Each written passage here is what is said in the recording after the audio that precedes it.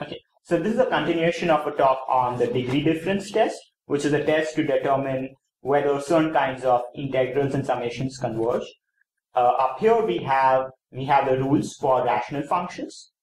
P and Q are polynomials, and we are looking at integrals and summations where we're not bothered about the denominator becoming 0 because we adjust the summations accordingly.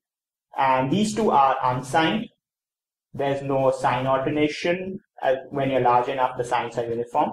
These two are sort of oscillating sign versions. Okay, and this is what the rule says.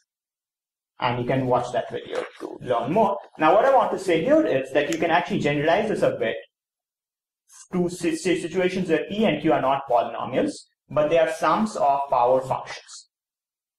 So what I mean is, you could have a situation like this. Pk is, let's say, k to the 3 over 2 plus 5k to the 4 over 3 minus 2 root k.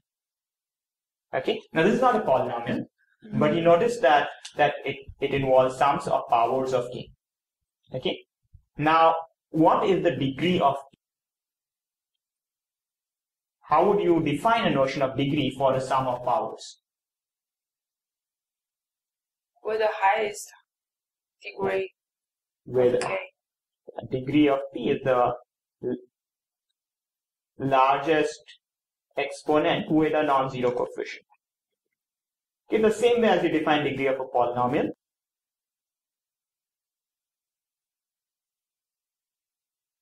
Now in this case, you have to compare the exponents 3 over 2, 4 over 3, and what's the exponent here? 1/2. What's the biggest of those? 3 over 2. This one. So the degree here its degree is 3 over 2. Now, if you're looking at a situation where both P and Q are sums of power functions, and you have this notion of degree, then indeed, what? You can use exactly this rule to figure out whether you have the convergence rule. Okay. So take an example. And you can even do things which involve composing such things. So you can even do composites of such things, which may not necessarily themselves be sums of power functions. Let me do a couple of quick examples first. So k to the 4 over 3 over k squared plus 1. Does this summation converge?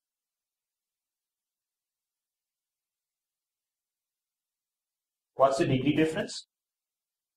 So this 4 over 3 is all in the exponent. Yeah. What's the degree difference? It is q minus p or q minus q. Q. Yeah, okay, let me see.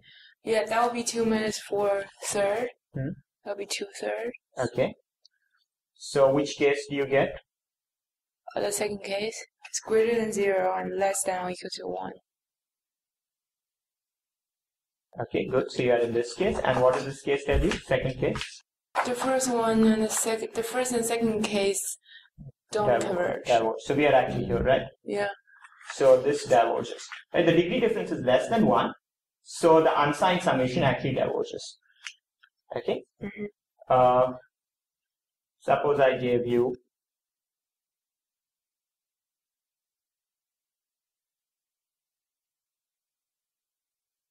just the same thing but with a sign here. Then you'd have the same thing here, but now what would be your conclusion? It converges conditionally. Yes, it converges, and if you want to be more specific, you can say it converges conditionally. Okay? Let's do something which is not itself a sum of, it's not sum of power functions, but it's sort of like a composite of such things. So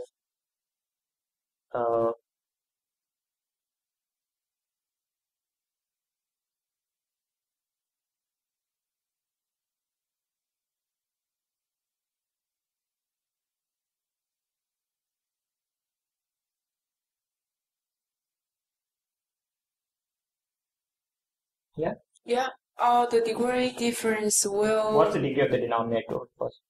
3. 3. So you're decomposing things and the degree is multiplied. So 3 minus 1. So the degree difference is 2. So A converges absolutely. Converges absolutely. Right. And let's do an integration now. So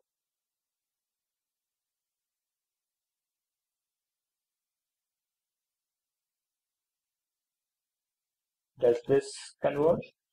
No. No. What's the degree difference? 1. 1. And so you're here, and it's the first type of thing. So that was just okay. Good. You actually this thing with integration is quite useful when you have to figure out whether you have some kind of distribution which is given by power law type of thing, and you have to figure out whether the standard deviation and mean deviation and all are defined. It usually boils down to computing, checking whether some integral like this converges, and then you can just use degree difference to figure out. Okay. What happens? Okay. Now let's do a even more general case where P and Q are not actually involve sums of power functions, but now we allow them to involve logarithms. So what I want to do is I want to make sense of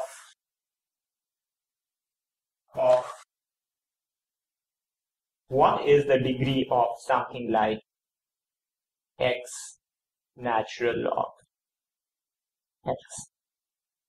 Well, so I'm just going to give you a quick shortcut which works for simple cases and doesn't work in some cases. Okay, and the shortcut is that you treat natural log of any polynomial, so ln x or ln of any polynomial, as degree more than 0 but less than any actual positive number. So I'll write it 0 plus, it's just like slightly greater than 0. Okay. So by the way, this is a very sort of tricky thing, like confusing. So you can ignore this. The rest of it doesn't depend on this. Okay. So you have this, and now you can when you have to take differences. So okay. So if the denominator has degree a plus and the numerator has degree b, then the difference of degrees is a minus b plus. If you have a minus b plus, it becomes a minus b. So this is saying the denominator has degree slightly more than a, the numerator has degree exactly b, the difference is degree is slightly more than a minus b. And here it's saying denominator has degree exactly a, the numerator has degree slightly more than b, so the difference is slightly less than a minus b. Okay. And if you have b's, then it's indeterminate, because you don't know which slightly more is more. Okay. I mean, you cannot just directly see, you have to actually look at the expression. Okay, so with this, now the rule, the thing here, so with this in mind, so this case would become one. Okay, so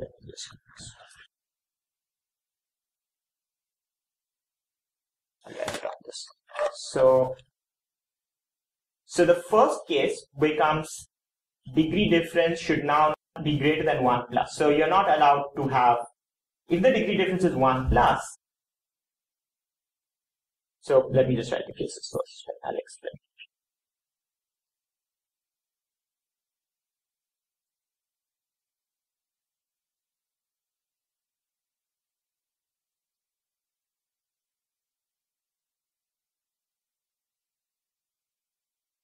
Okay, if the degree difference is greater than 1 plus, which means it's actually strictly bigger than 1.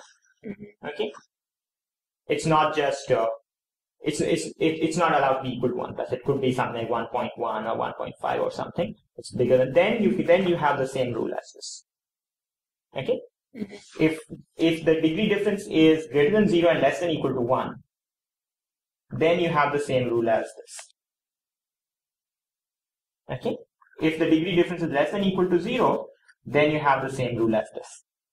So the only inconclusive case is where the degree difference is slightly more than 1, but it's not more than 1 enough to actually be a number greater than 1. Okay. And this case is inconclusive. And you have to use the integral test. You have to go back to first principles and use the integral test. Okay. So in a subsequent video, we'll do actual examples of the integral. So let me just do quick questions of like, does this obviously converge or not? So let's take integral x squared ln x dx from 5 to infinity over x plus 1. Does this converge or diverge? It diverges. Diverges. The degree difference is negative, right? Yeah, the numerator is going faster. Okay. What happens if I put 5 to infinity x ln x over x squared plus 1? So this diverged. Okay, what was this? This also diverges. That what's the degree difference? It's less than 1. It's 1 minus, right? So this diverges. Here, oh, well, you can try the degree. What is the degree difference here? It was minus 1 minus, right? Okay, so these two diverge. So what's an example of something where it's inconclusive, where you have a degree difference of 1 plus? Can you give an example? We can just use. We use x squared and x on the denominator, and then we use x plus 1 in the numerator. Okay, so this one.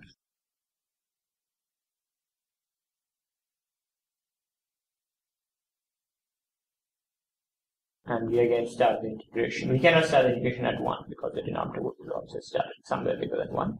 This would be inconclusive because you have 2 plus in the denominator, 1 in the numerator, subtract, you get 1 plus, and that's the inconclusive case. Okay.